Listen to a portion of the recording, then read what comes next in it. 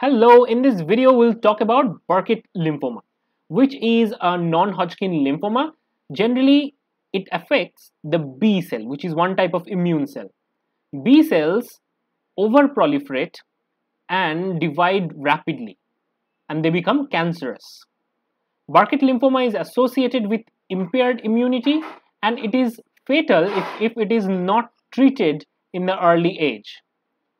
It is recognized as one of the fastest growing cancer in humans, so it is really aggressive.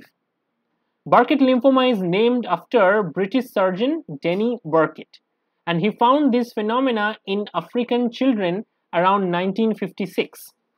Point to be noted that in African child, the Burkitt lymphoma is majorly associated with Epstein-Barr virus infection. Though the mechanism is unclear, this is a nice clinical observation. Let us quickly revise the fact associated with Burkitt lymphoma. So, Burkitt lymphoma is associated with impaired immunity. It is one of the most aggressive cancer forms in human, and Burkitt lymphoma affects the B cell.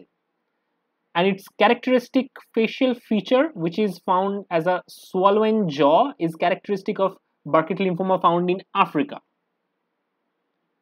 Now, the key player of the Burkitt lymphoma is the B cell. So the B cells eventually give rise to plasma cells, which is a differentiated form of B cell, and that secretes antibody that helps us to protect against several pathogens.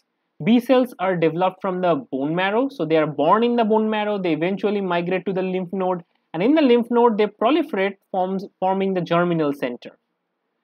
This basic developmental feature would help us to understand the pathophysiology underlying Burkitt lymphoma. So let's look at the genetic anomaly and how it is associated with the cellular level of defects in Burkitt's lymphoma.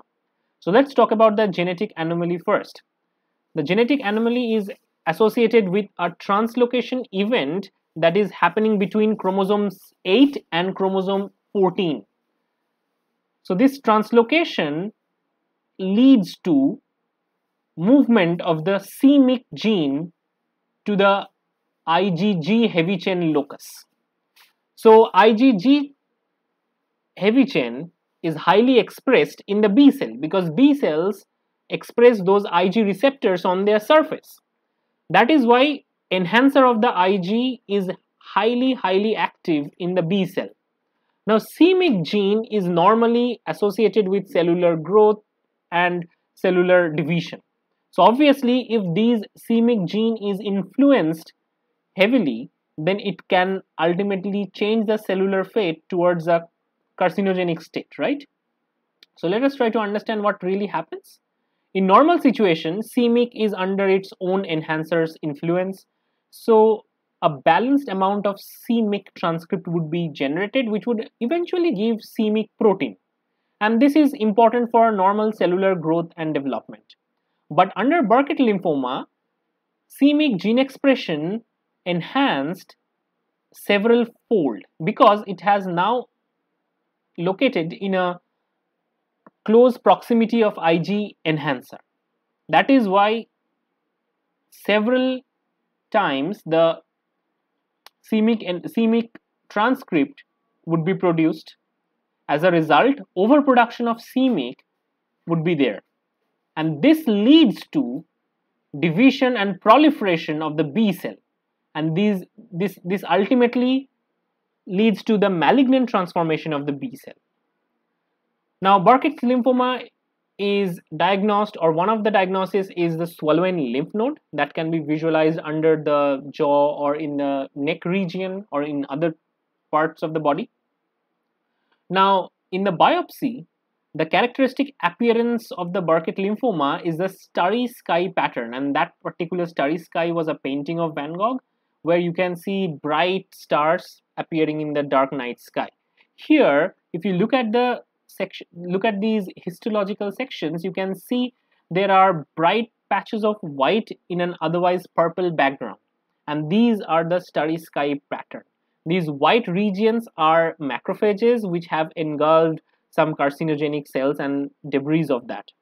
So that is why this is the characteristic pattern or diagnosis of Burkitt's lymphoma. Now let us talk about the classification of Burkitt's lymphoma. It is subclassified into endemic, which is African version of it. Primarily, it affects children of age 4 to 7 and it is associated with Epstein-Barr virus infection.